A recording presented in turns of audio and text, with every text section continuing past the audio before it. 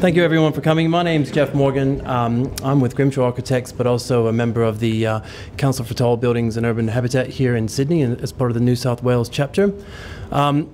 We'd like to really welcome you all to this event tonight. It's the relaunch of our Design Excellence series, which some of you may know was a quite successful series that we held in years past, but due to the international conference coming to Sydney last year, our committee was fully committed to delivering that conference. So we're really happy to have the opportunity to relaunch this series of events. Hopefully this is the first of 3 more to follow later this year. So tonight's event is really all about celebrating, exposing and inquiring around all of the competition entries for One Sydney Park. It's a unique series of events that we feel offers great opportunity for all that are involved as we share the different thinking and approaches of the various teams. Bit of a blurb on CTBUH. The Council for Tall Buildings and Urban Habitat is one of the world's leading resources for professionals focused on the inception, design, construction and operation of tall buildings and their urban habitat. We're a non-for-profit organization founded in 1969 based out of Chicago's Illinois Institute of Technology. The CTBUH facilitates the exchange of the latest knowledge available on tall buildings around the world through publications, research, events, working groups, web resources, and its extensive network of international representatives. At this time, would you please welcome Emmanuel Oros of Spark Halmore, our host for this evening, to say a few welcoming words. Emmanuel?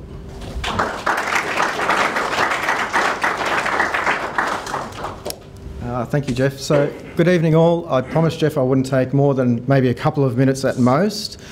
As Jeff said, my name's Emmanuel Oros. I'm one of the lead people that manage the property and development team amongst with my partners that are here tonight to chat to you all. On behalf of all the partners here at Sparks, we'd like to welcome you along and thank you very much for joining us for tonight's festivities. It's a real privilege to be able to support the Council on Tall Buildings and Urban Habitat, and I'm very glad to see a lot of friendly faces that I do recognise and we've had the pleasure of working with over the years over a number of projects, including some guys from Bates Smart who actually helped with the fit out at these offices, which we moved into only a couple of years ago. As everyone's aware, the whole development world has been going through a bit of a transformation phase over the years. There's been a real push for better design, eco-friendliness, infrastructure, livability, and not to mention, of course, the push for higher density and all the difficulties that comes with it. So being on the front of a range of developments, us lawyers get to not only engage with a range of different disciplines, but we also see the practicalities of this transformation as it's been coming along over the years. One of the key points of practice here at the firm that we have front and centre is consultation. That doesn't just mean consultation with clients and their consultants, architects and designers and the like. It also means consultation with other peers, with other law firms, cross-consultation amongst us all to share ideas and to make sure we get a better outcome for the clients. Not everyone's eager to do this sometimes. Indeed, some flat out refuse because of some perception that it's going to negatively impact them in some way, shape or form. My experience has been quite the opposite. I spend quite a lot of time in consulting with other law firms and other lawyers and cross-discipline. And it's been a great benefit to me, my practice, and to our firm in general. And it's something that we take front and centre. That's one of the reasons why we were very eager from the outset to host tonight's event and put our support behind it, because of that idea of supporting openness and consultation and this sharing of ideas so that everyone benefits collectively. And what a great project to talk about tonight, the One Sydney Park at Alexandria. We've had the privilege of being able to deal closely with HPG and on the project throughout. So we, amongst the rest of you tonight, are just as eager to see some of the other projects that are out there, some of the other ideas and presentations, so that we can get a bit of a feel of you know, some of the other ideas that were out there at the time. And we're very eager to chat amongst you all at the end of tonight to see and share your thoughts and ideas, not only the existing project, but some of the ideas that we're going to talk about tonight. So with that, just again, thank you, welcome, and please enjoy yourself this evening.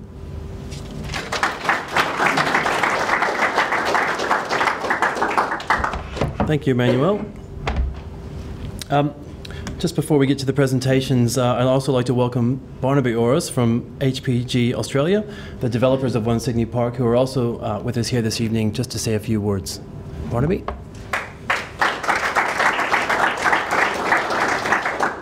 Thank you. Thanks, everyone, for coming along. Look, I'll be very brief. I guess I get to set the scene a little bit for the competition, which is really pretty much what we did in the competition.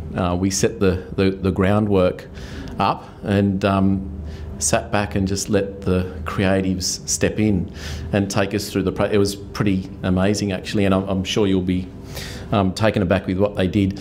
The amount of work that these guys did within the 4 weeks, 5 weeks, 4 weeks, 4, sorry. I thought it was 5. Yeah, 4 weeks. Yeah, it was amazing. So it's only fair, actually. I remember seeing all the entries and thinking, isn't it a shame that no one gets to see these? Our underlying principles was that we would be happy to work with anyone of the 4 architectural firms that you'll see. They all combined with landscape firms, Architectus with Turf, Woods Bagot with Coxall, McGregor Coxall, Make London with Aspect, and Silvester Fuller, MHNDU with Sue Barnsley. So, you know, just the landscape, the amount of work that went into the landscape. It is front and centre very much a landscape project as much as anything else. I'm sure you'll enjoy looking at the entries. Just quickly to set the scene, basically our vision, HPG's vision, was that it was a landmark project for us. So it wasn't just another block of flats somewhere. It's a landmark project, had to be better than what people might ordinarily expect to go in this place. We were very much focused on transformation because it told a bigger story than just transformation of this particular site, but about ourselves as well, and the inner west, inner east, the location itself. Council also had a very strong vision. Graham had a very strong vision as to what was going to go there. I'm sure you all know.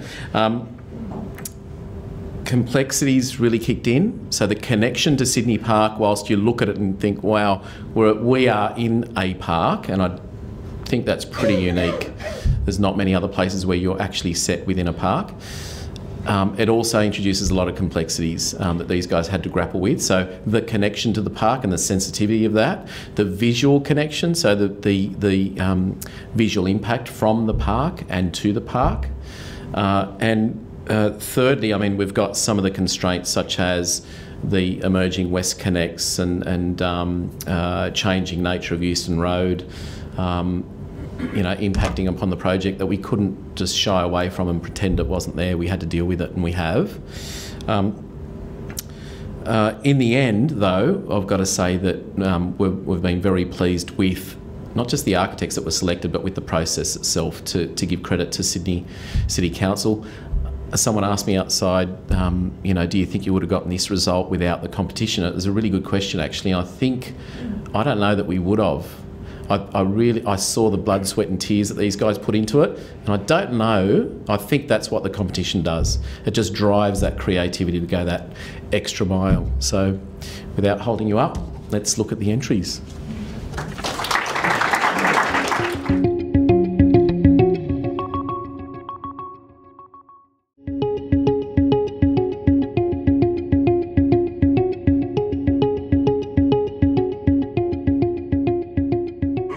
So the first of this evening is the presentation by Neil Hill of Woods Bagot, representing their collaboration with McGregor Coxall. Neil joined Woods Bagot as a design director in March 2016 to contribute to strengthen design capability locally and internationally. As part of the design leadership team, Neil brings a strong design reputation in large complex projects and urban public transport, urban design, education and residential.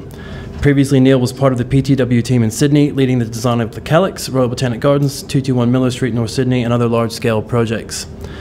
Neil was also the joint discipline leader in Hassel's Brisbane studio, where he was the architectural lead for several infrastructure and education projects, and more recently in their Sydney studio working on the North West Rail and the Tibby Cotter Walkway.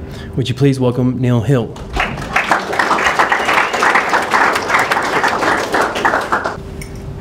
Well, good evening everyone. Thank you for turning up.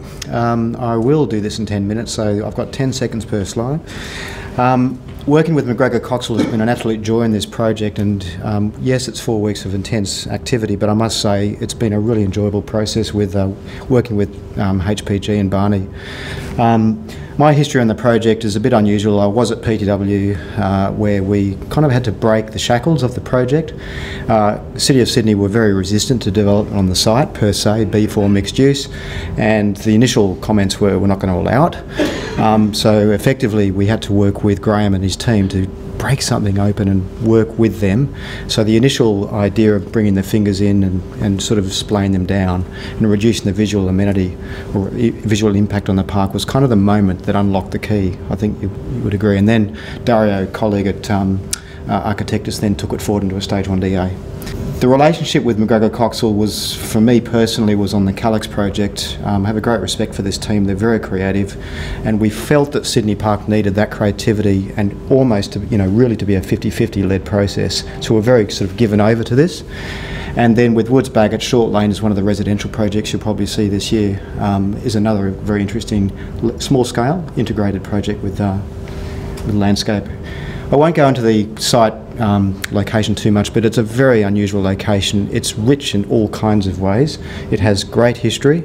It's also very, shall we say, it's City of Sydney's largest public park, and that's really interesting, including the parts that they own of Centennial.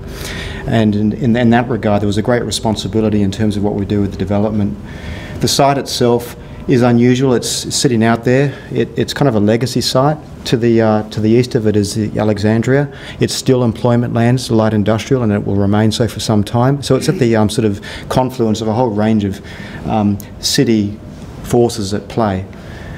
With the industrial buildings just behind Euston Road on the eastern side, it's very low scale, sort of tin shed territory, and I understand it's going to change, but it's not going to change a lot. So we're in with sort of two very distinct worlds.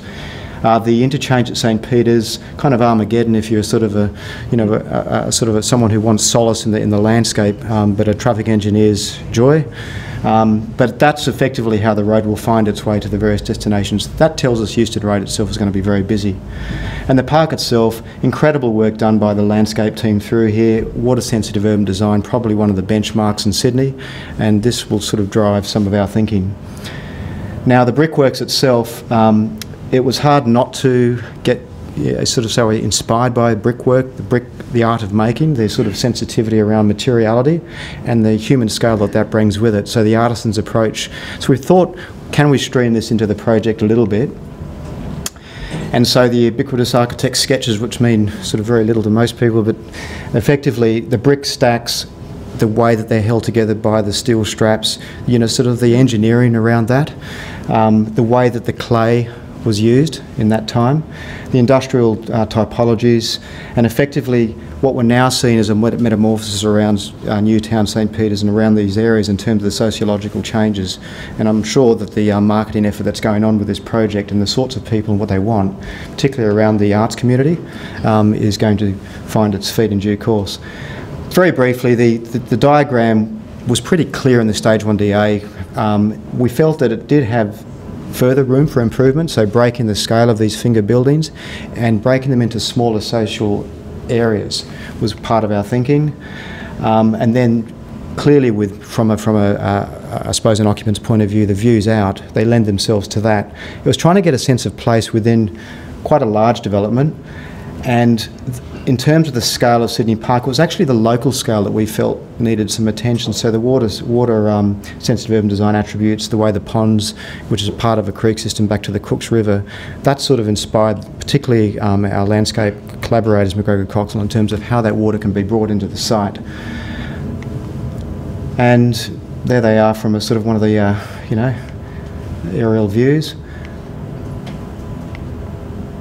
Now, from a materialistic point of view, we felt that the building had some opportunity for sedimentary, so the idea of alluvial clays and what's happening in this very high water table around the Botany Bay, and bringing clay into the built form, but not necessarily an overly dominant form. It was essentially the base of the building structure and then the modulation of it, because of the economy of, shall we say, constructability, and trying to get a sense of how this project, which is quite significant in scale, could break down into its elements was important to us.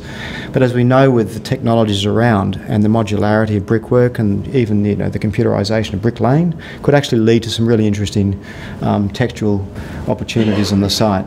So we chose at the onset not to really challenge the project, because it would have been a bit of about face had been behind the sort of initial shape. But so essentially, what could we do to make it better was the question that we posed. So we worked with the scheme.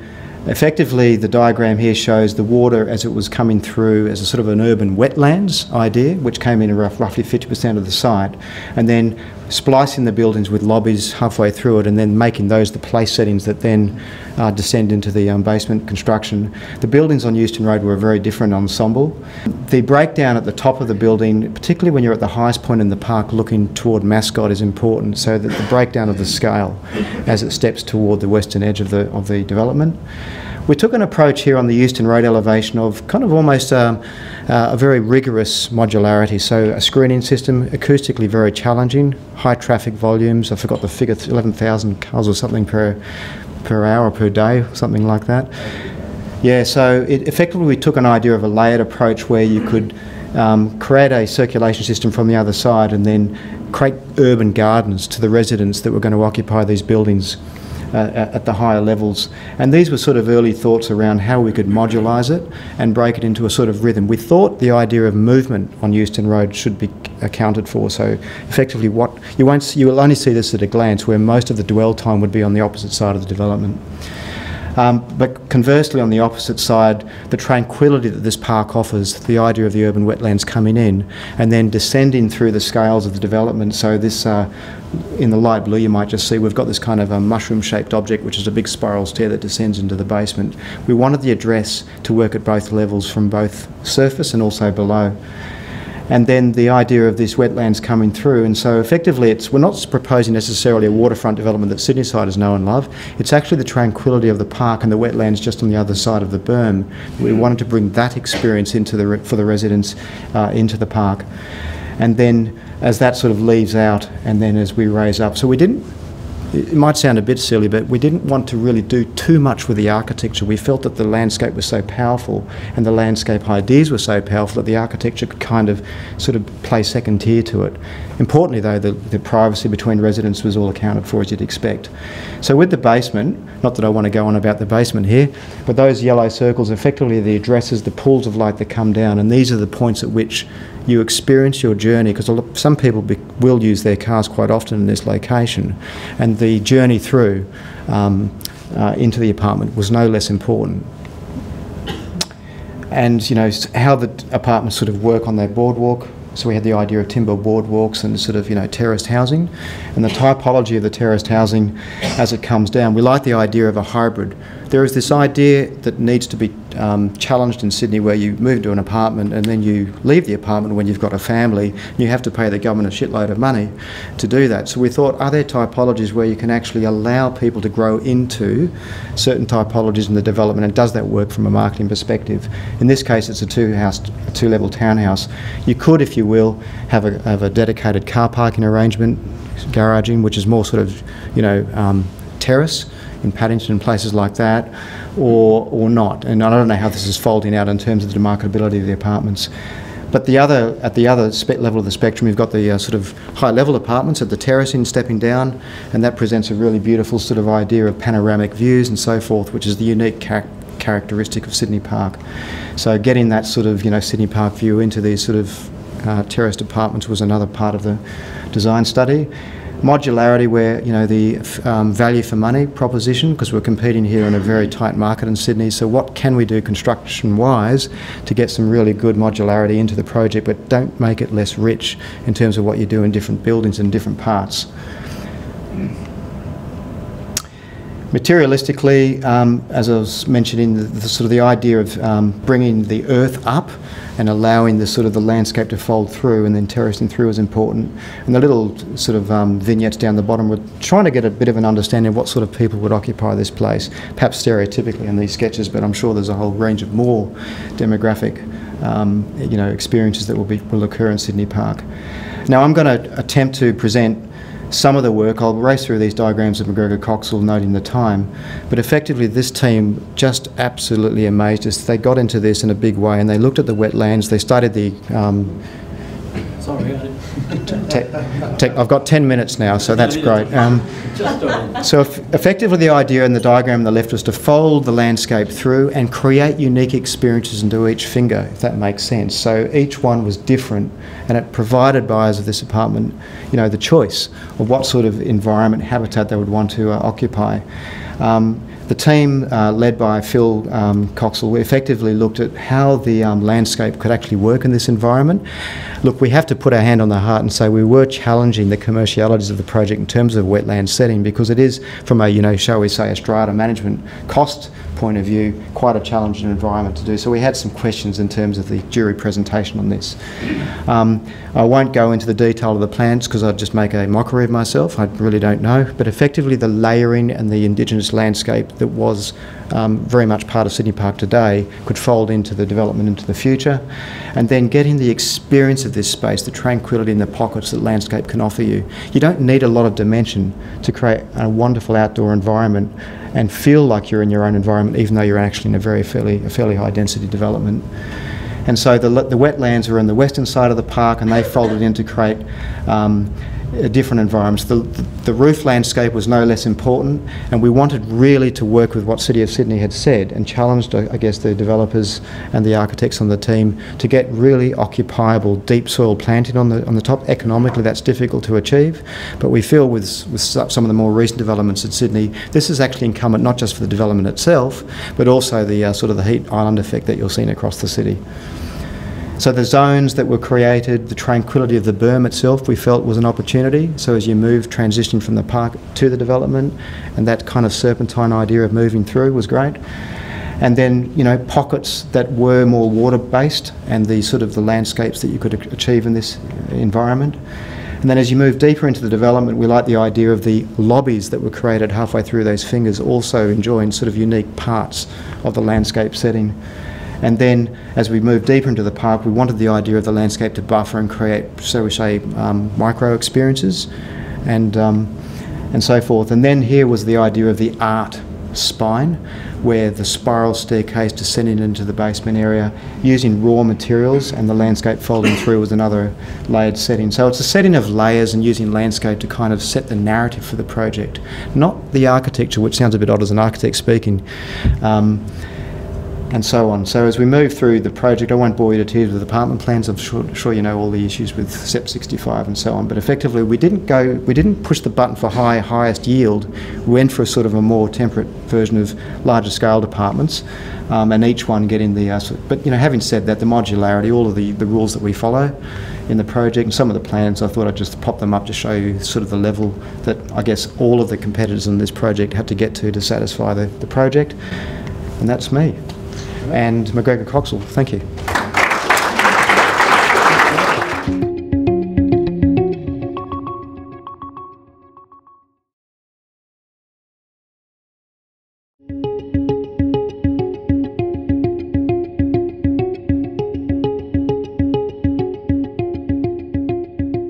I'd now like to welcome Penny Fuller, founding partner of Silvester Fuller. Their entry was in collaboration with MHNDU Union and Sue Barnsley Design. This is the bit that I'm dreading. I'm going to make a mockery of my French pronunciation. Penny studied architecture at the University of Canberra with a stint in Paris at the École d'Architecture de Paris, Val-de-Marne. Upon graduation, Penny worked on Renzo Piano's Aurora Place with partner architect group GSA. In 2002, Penny joined Ingle & Moore, and during her 3 years with the practice, she worked on and led a number of projects in Australia, ranging from single residential up to 40-story multi-residential towers. In 2005, Penny joined Foster & Partners in London, and during this time she worked as an associate leading design teams on the development of large-scale projects with budgets up to $450 million. In recognition of Silvester Fuller's first built projects, Penny was a recipient of the Institute of Architects Emerging Architects Prize. Would everyone please welcome Penny Fuller.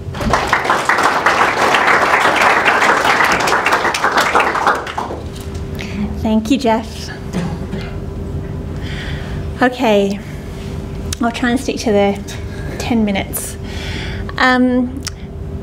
Our team was a little different. We have a equal split architecture, Silvester Fuller MHN DU, and it is a very equal shared design relationship, and it's working really well. We love working with them very much, and of course teamed with Sue Barnsley for the landscape. Liam's here tonight from MHN, and he has to answer all the questions. We'll talk very briefly through some of the key competition themes that we presented. We'll start with the project vision, and we'll finish with a little more detail on the architecture. But the vision really is a summary of all of the key opportunities that we felt were inherent within our concept. And they are the opportunity to invite the park onto the site as a folded, layered and very diverse landscape. A recognition of the context that surrounds the site, from the solidity of the brickwork to the feathered nature of the tree canopies that surround the site. A rare opportunity to rethink subterranean spaces, an arrival level that's filled with natural light and ventilation, a rich materiality, and of a volume that could allow a diverse range of uses and a future flexibility. A new public plaza that's connected to the park but very complementary in its amenity. And then lastly, a multi-layered veil which buffers the homes and the public plaza beyond from the differing context of Euston Road. So we looked at a lot of different massing options for the site, but we came back actually to the stage 1 DA. There was a lot of sense in that, and while we tested it as much as we could, we did come back to this, and we really went through a series of optimizations rather than a complete change in the end. And so optimizing the dimensions of the fingers for the planning, consolidating some of the mass to connect better to the park and to allow a car park entry ramp to be housed beneath the buildings. To push some of the mass away from the public plaza to allow a greater amount of sunlight down into this new public plaza space and to the Euston Road homes opposite. And you can see here the overlay of the stage 1 DA and our new envelope, and they're very similar, some very small differences. And then there is a cutting into the landscape to create the new arrival level and to really create this dual ground level in a way. And you can see the landscape between each of the fingers really folds down to this subterranean space. So the arrival level, as you know, there's not the possibility to park up on the street at all, so we brought the street down to the arrival level. And it's marked by the paving, the furniture, the types of things that you might see on a village street, and these retail spaces which extend from the ground level plaza above right down into the basement below. And these very strong connections to the garden where you can see sky.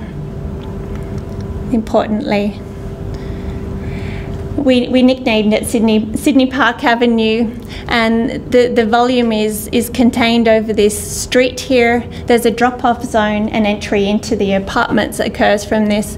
In fact, everyone who visits the site via a car or it takes an Uber or a taxi has to arrive on this level. So it's a very important space. The materiality is of a village street. The paving of the plaza above is brought down to the car park below, to the arrival level, and the green very much merges between the upper and lower spaces. And the plaza sits above this and connects through these landscape spaces, and you can see the dual retail levels which extend all the way down and give you a very physical and visual connection to the arrival level below. And glimpses always between each of the fingers to the park beyond. Water is a very key element, as you identified very clearly, of One Sydney Park, and so that is brought into the new plaza space.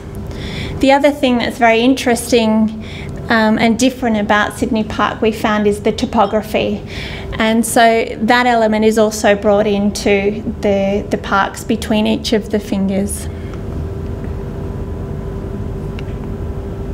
Oops. Point the right way. And then the rooftops they've developed into a more passive environment, but they're complementary to the uses below. And there's food grown, and they're a place for the residents to escape.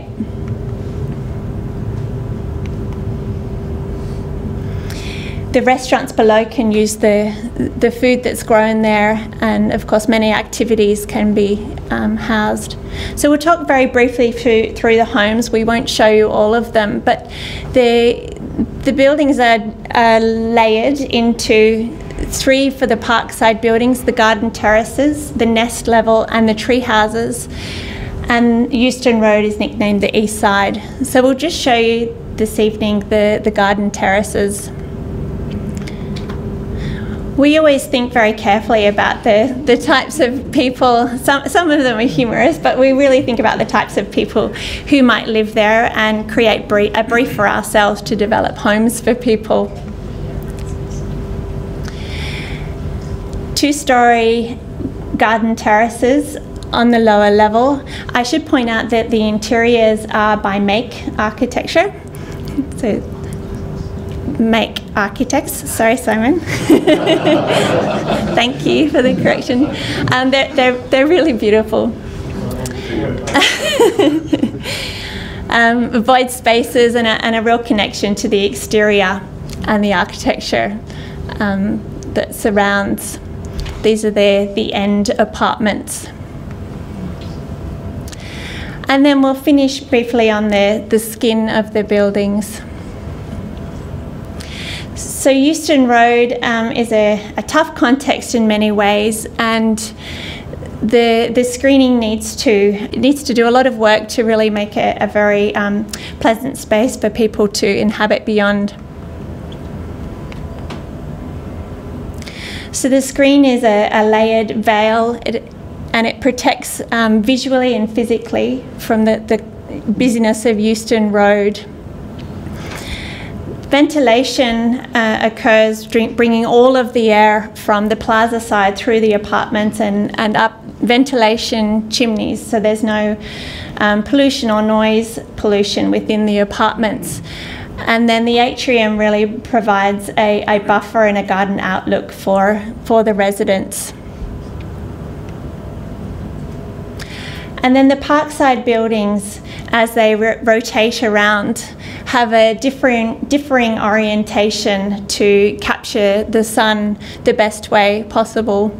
And so while the buildings are really a family and of the same architectural language, each has to adjust in a unique way to benefit from the solar access. So we move from an orthogonal facade to an angled facade,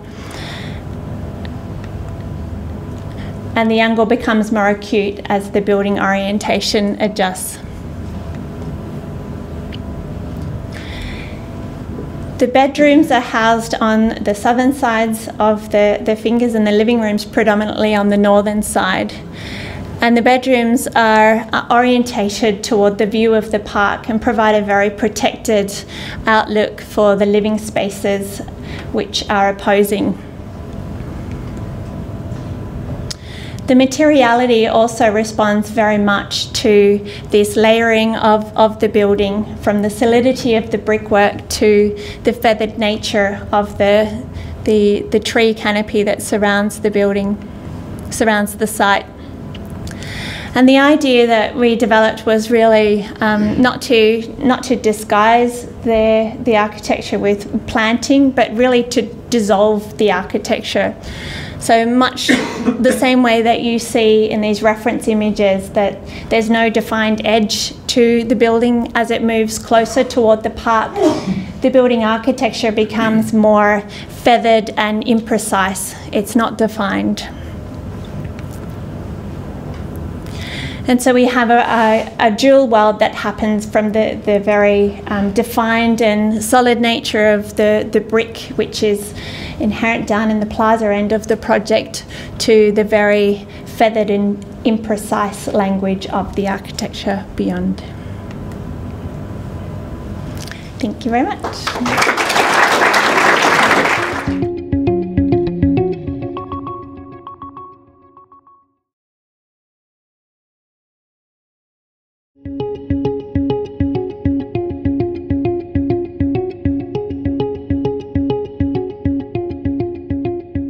Our next presentation is by Dario Spralja, if I get that right. Close enough, thank you. Sorry for that. Principal at Architectus. For their competition entry, Architectus partnered with Turf Design. Dario currently leads the Architectus team on Lindley's Circular Quay Tower and worked closely with Foster & Partners on the competition-winning scheme. Among other projects, he is also leading a design study into provision and integration of rail and rail stations into Western Sydney Airport. With over 22 years of experience, he has worked on numerous multi-award-winning national and international projects across rail, aviation, commercial, residential, hospitality, education, sports, public, aged care, and master planning projects. So very well-rounded, which is great because sometimes we do get pigeonholed. On graduation in 1996, he received the Mitchell, Jurgala, and Thorpe Travelling Scholarship for Design, facilitating a 6-year relocation to the UK. There he worked on an array of complex, large-scale projects, including significant design role with Richard Rogers Partnership on Heathrow Terminal 5. Would you please welcome Dario?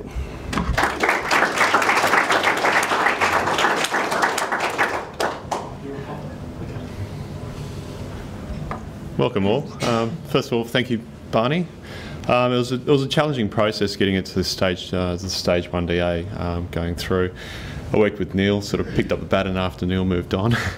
And my first part in the job was to issue Barney a fee proposal to vary the master plan, and that was after sitting in on a meeting with Graham Yarn and hearing Graham Yarn's position and take on where it was, and looking at where it was, and looking at the fee proposal and what money we'd spent, and realising there's a whole other process here. So, you know, hats off to Barney. He was very patient and he listened to his designers, and I suspect that's very much the same that the current designers are experiencing. So moving on, I moved on and I'm now at Architectus. We got involved in this project just before the competition took off. So it's a great opportunity. It was great to get back involved in the project and, you know, rekindle relationships. Importantly for me, having a bit of history with the project, it was about stepping back from the project and seeing how my colleagues would necessarily, how they might understand the project and make sense of the opportunity. So One Sydney Park, very special place. We'll move on, we'll talk about this painting later. But we brought together a really good team. Turf, I worked with Mike on the Stage 1 DA reference design for the place. Mike also did some amazing work, which currently, you know, it's in its flesh. He set up the park, rejuvenated the park, so essentially our team knew the park, which is both an advantage and disadvantage, but certainly an advantage. We had some really good people from Arup and some really good advice in terms of retail planning from Bellringer, so if you need some retail advice, give them a call. Stage 1 DA, right, okay, what was the issue? There was some issues like lack of clear hierarchy of spaces, difficult connections to the park, they were not well defined, and the finger buildings were a little long, but they were always only ever meant to be envelopes, and strictly speaking, I think at the time we didn't appreciate that they were going to be hardwired into an envelope, Stage 1 DA envelope, that was going to be tightly held by the city. But that says a lot about the planning process and how difficult it is to deal with these very unique sites. So for the client, they've got to take what they get, and hence, you know, they've actually had some good fruit out of this process. So sitting back, talking to my colleagues, we tried to open up the open up the diagram, see how else it could be done. You know, could it be broken up into minute buildings, into multiple buildings, into long, sinuous buildings and the like? After having done all of that, we came back to a version which was not dissimilar to the Stage 1 DA, which is pretty common amongst, I think, 3 of the schemes, 3 of the 4. The only point of departure is we actually looked at making a decent disconnection approximately the middle of the long finger buildings. Our building had 3 main, our proposal had 3 main objectives. One was minimise visual impact on the park, and that was consistent. Next, create a new destination in the park, and third, maximise the amenity for the residents in that facility, whilst not being detrimental to the broader community in the park. These are lovely drawings done by Turf. They talk about the connection. There's a fantastic network of connections, and we were proposing a new connection which is quite gentle, sort of connected out around the sides, dealt with connections that avoided the big hill, and were very quiet in the way they sort of connected into the park network. And we also looked at the vegetation and how that might expand into our context in a way that the vegetation within our context, and certainly the buildings, was an extension of the park. It's certainly the passive way. Mike had a very nice description for our buildings that we eventually got to. He called them topographic buildings, i.e. they were buildings of the landscape, and they were reminiscent of the landforms that you find within the park. So in a way they were sort of part of a family. Sort of looking at the connection and how they may manifest and where it could occur, we saw the connection could occur close to Euston Road in a way where we would respect the existing standard trees. That standard trees also happens where there is quite a fair bit of landform and level change. We then started looking at the idea of the building that sits along Euston Road as a protective building, and then the idea of adjacent to the Euston Road building creating a street and an active place, a place of activity, a place of gathering, a place of retail commerce, and then essentially the residential buildings, which are a combination of all these buildings in a way. Moving on, then we look at integrating the building, bringing the landscape in addition to that, elements of the water table. And importantly, we start making the distinctions between parts of the site, a sort of hierarchy. We saw the site in 2 parts, and that was the street precinct adjacent to Euston Road. In addition to that, we actually considered a street within our site, and the idea of a street, place where you can come along and drop off your guests, come and pick up your Uber. And also promenade, you'll drive along in your latest and greatest electric scooter or rematch fast car. People still like to do that sort of stuff. But also there is the garden itself, where a lot of the residents will reside. So in essence, conceptually, we had these 2 parts, the street and the garden. So the street was to be a place that was reminiscent of the brickyards, the industrial context. It was going to be a little bit rough and ready versus the garden, which was going to be a calmer space, a place of refuge, and a place where the local residents could live at ease. And I guess that beautiful painting by John Singer Sargent sort of captures the sort of idea that we were chasing. Here, the street.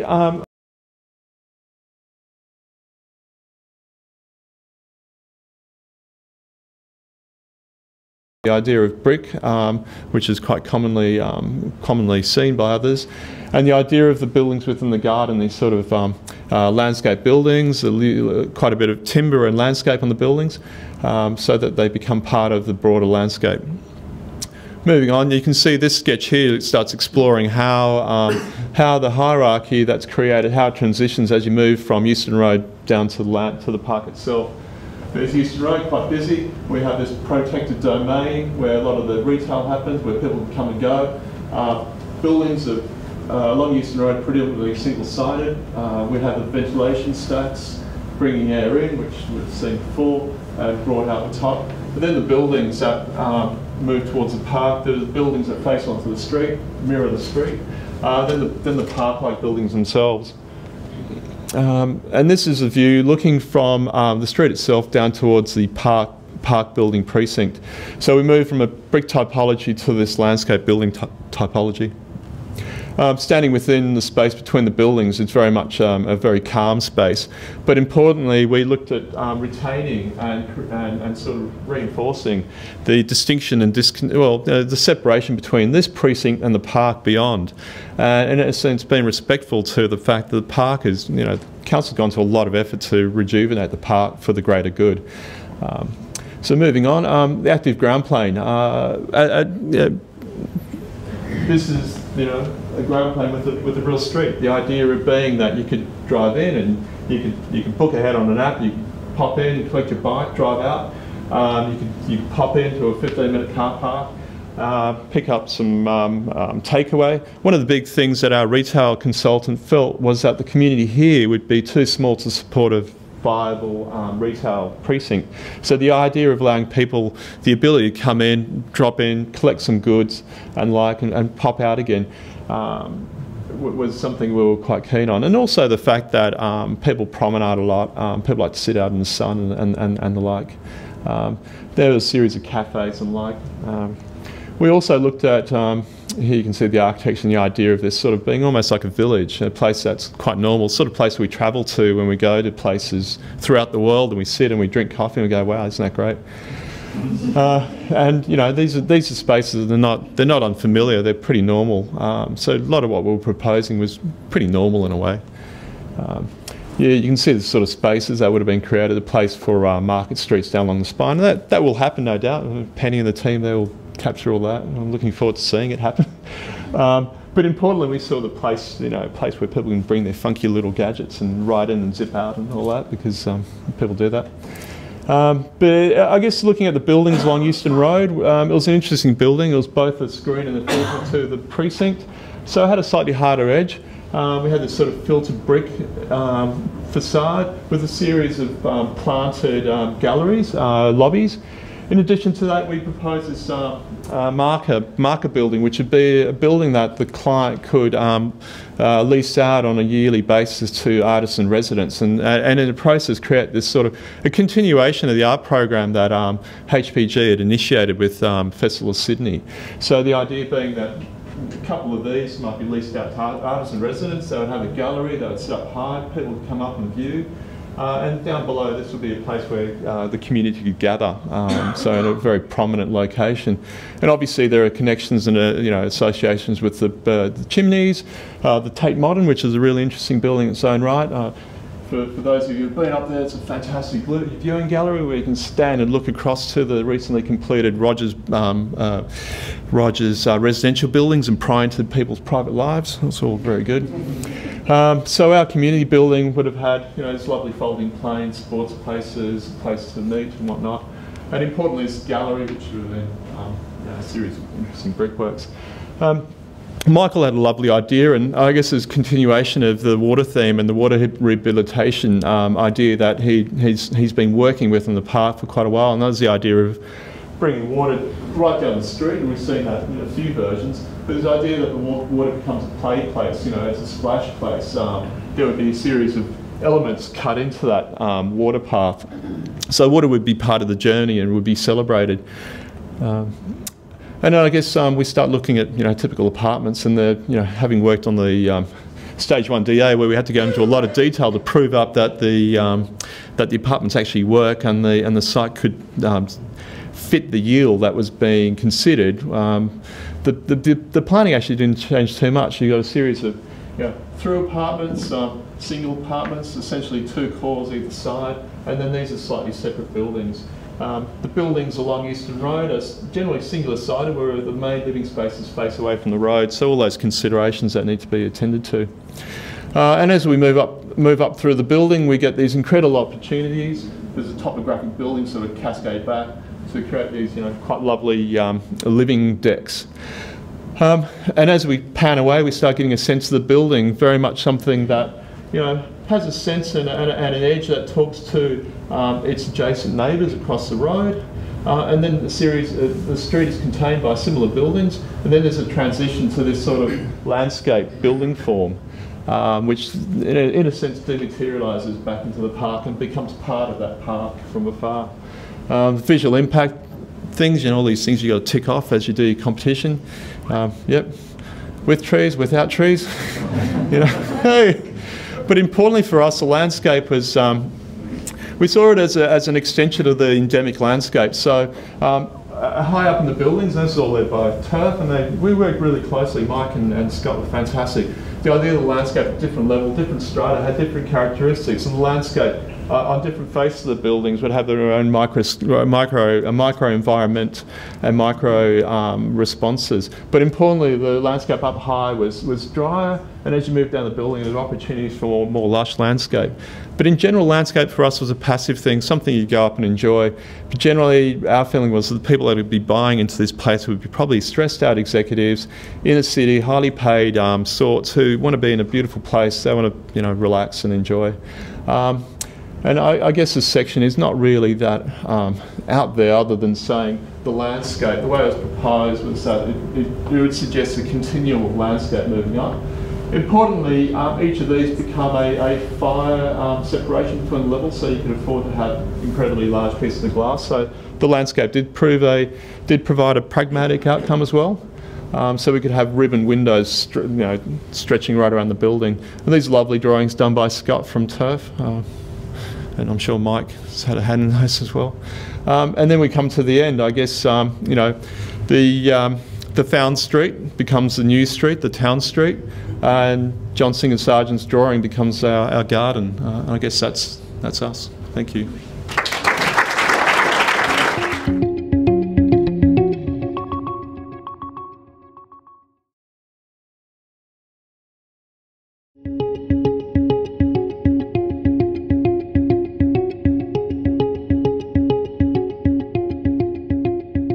Our final presentation this evening is from Simon Lincoln of Make.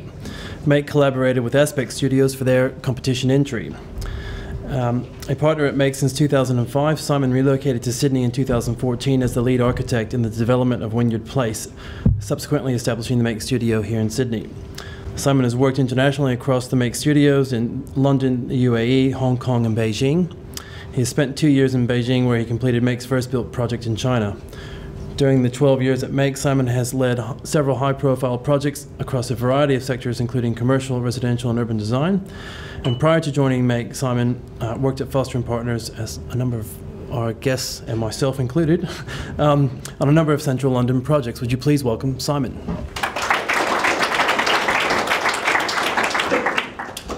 Good evening.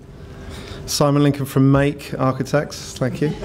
Sorry, that's an in-joke for the architects in the room. So I just wanted to start really by thanking everybody that put today together, because for the losers, you don't often get to share your ideas, and you put your blood, sweat and tears into it, and they stay in a drawer somewhere. And anyway, this is a good thing. It's like therapy, right? So check I'm going the right way here. Oh, no, that wasn't us. There we go. So start again. So, we joined up with Aspect. It was a great collaboration. Really, the question was, is it a building in the park or is it a park in the building? I think that was sort of something that we were all grappling with. And as you've seen by many of the other schemes, it's quite obvious that everybody sort of felt in a similar way. So we took a slightly different view to the site, to the other schemes you'll see, or you've seen. Obviously, unique site, unique opportunity, and one that probably you're never going to get happen again. So really, we thought long and hard about that, as I'm sure everybody else did as well, not to take anything away from the other people in the room today.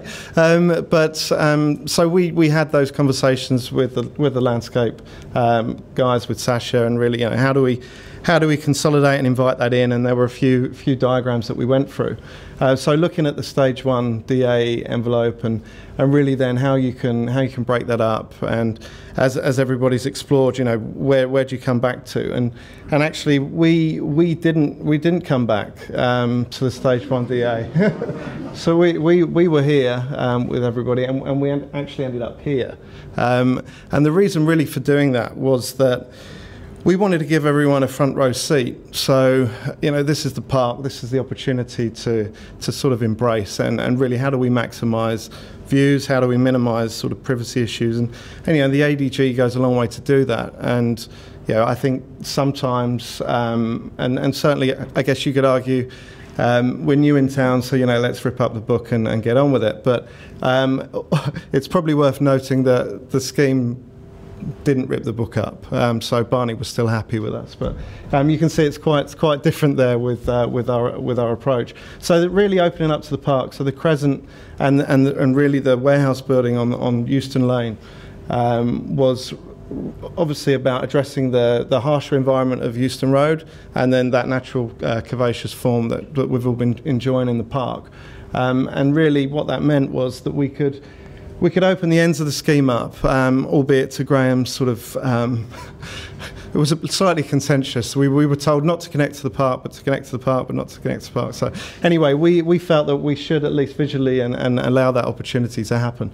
And so opening the ends up, that curved form, really embracing the park, letting the park in, actually consolidating that amount of green space that you get between the buildings otherwise, and actually trying to make that really meaningful. So really then the top scheme being the DA massing and ours being the bottom. So just as a comparison, just so that we can talk you through our thinking, was really to soften the park boundary. Now some may say, well, you've introduced a wall there. Well, actually what it was a series of buildings held within a sort of crescent framework.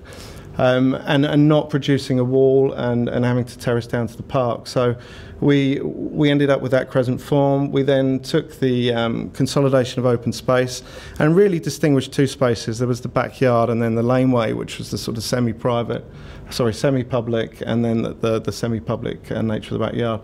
And what that meant was we could effectively increase the views and daylight from those buildings rather than the sort of adjacencies that you experience in this situation. And then to define the street edge along Euston Road, we felt, as others have, that was key to actually protecting the site. So as you can see here, just so that you can see I wasn't fibbing, that does fit within the parameters that we were working within, and as I say, 100% compliant with the ADG and relevant standards. So looking at the backyard, there were really four aspects: the backyard, the crescent, the laneway, and the warehouse. And just really talking about the backyard, and obviously Sasha's not here tonight, he could talk about this a lot better than I can, so I'm not going to even attempt it, other than to say this was really a conversation about what's the quintessential Australian back garden, what can you do in it? So we had tool sheds, that community sharing schemes, hens, we had veggie patches, generally places you could explore and meander and actually connect back to the park. Places you could sit and have picnics and barbecue. So it was really about taking the community space for the people and residents there and consolidating that and making that theirs with access to the park.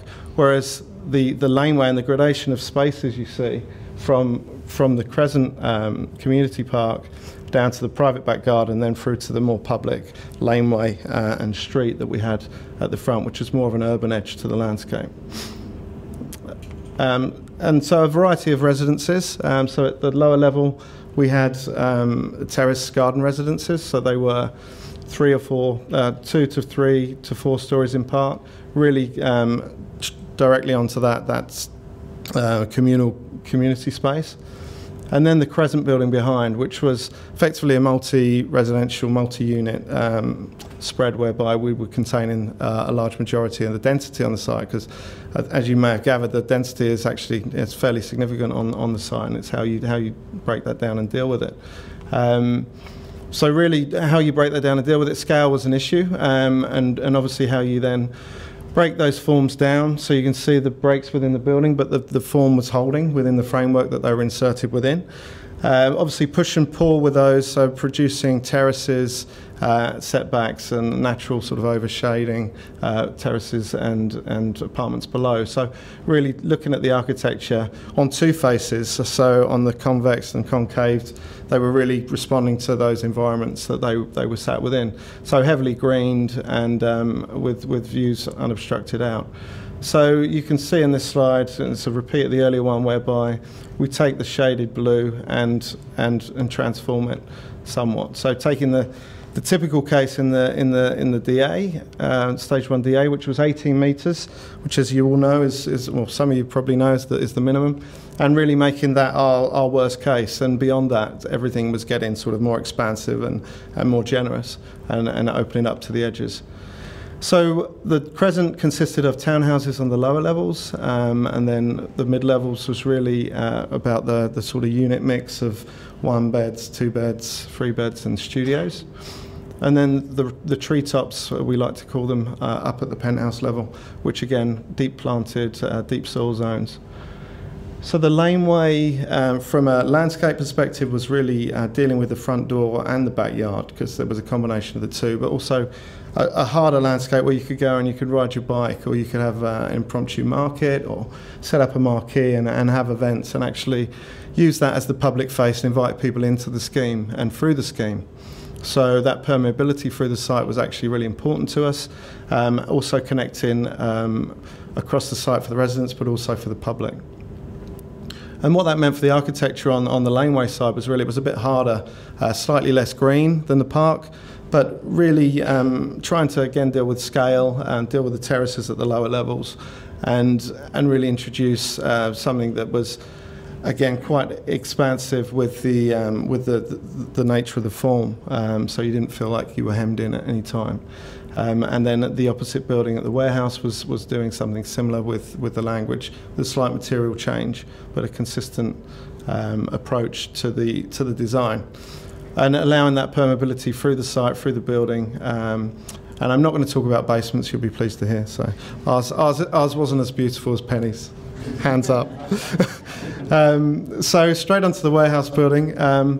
We have a different typology here again. This was actually a very challenging building in the environment it had to deal with. It looks far more seductive in this render than I'm sure. Well, maybe the West Connects will look that nice on a rainy day. But we basically took the issue of acoustics and put in accommodation on that sort of environment, and tried to elevate that and protect it almost by using the community aspect of the brief and raising that up. And it's also a bit of a billboard for the site, whereby you could advertise that with the connections back to the Sydney Biennale. We provided that platform, and that was probably the only brick piece we used on the project, and that was a brick insert, really, that said, this is about the community, this is an art space, this is a dance space, this is somewhere where you can come and inhabit, this is your space. And I think raising that up and letting those 11,000 cars, or I don't have the stats, but see that every day, we thought that was quite strong. So, and then below that we have the what we like to call the garage, or the garages, whereby every startup worth its weight in Bitcoin would be pleased to say that they started in their parents' garage. So we wanted to provide that opportunity on site, so you can't forget those guys. So you can see here the way that those two levels work, projecting out, providing an acoustic benefit to the apartments on the upper levels. All the living space obviously not allowed to be on the Euston Road, so that was all. The duplex apartments were then pushing forward and also getting views of the park. So that was our scheme, really, and as I say, thank you very much for letting us talk about it. It's one of those where you either win and you're happy, or you either produce something that you're happy with. And I think the important part of the competition is that you develop as a practice and you get ideas out of it, and you get to challenge those ideas. And for us, that's as much as a win as I guess, as corny as that sounds. But thank you very much, Barney, for giving us the opportunity, and good luck. Thank you. Thank you.